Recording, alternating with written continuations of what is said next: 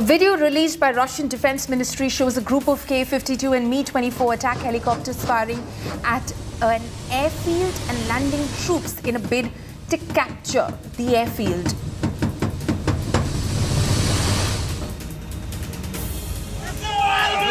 Mykolaiv, the southern city of Ukraine, is in ruins. Images on your screen show rescuers and doctors trying to save a woman who was under the rubble after a rocket attack on a military base.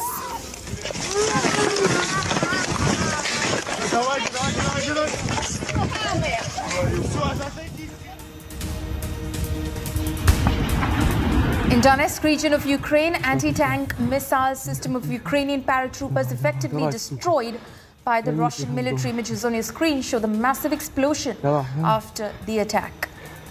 Yeah! Yeah!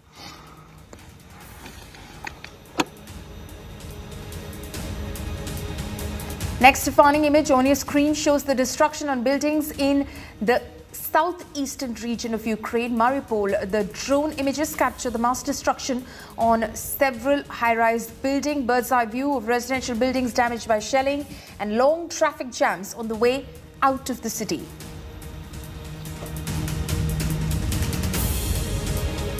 To understand the gravity of Russian attacks in Kiev residential areas, the drone images on your screen show mass destruction. Buildings destroyed, cars damaged. Life has come to a complete standstill.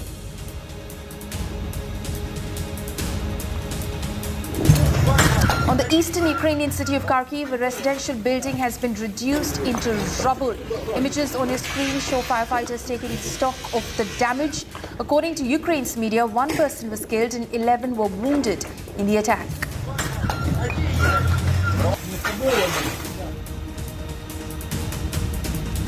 A shell hit a residential building in the eastern Ukrainian city of Donetsk, controlled by Russian-backed separatists. According to locals, at least 4 people were killed and dozens got injured. Images on your screen show the aftermath of the attack. Bodies lying on the ground, cars destroyed, buildings damaged.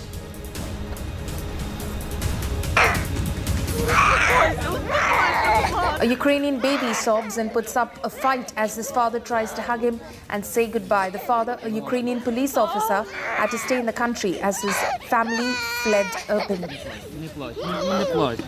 А тобі дивись, що вони. Ні, це не поможе зараз.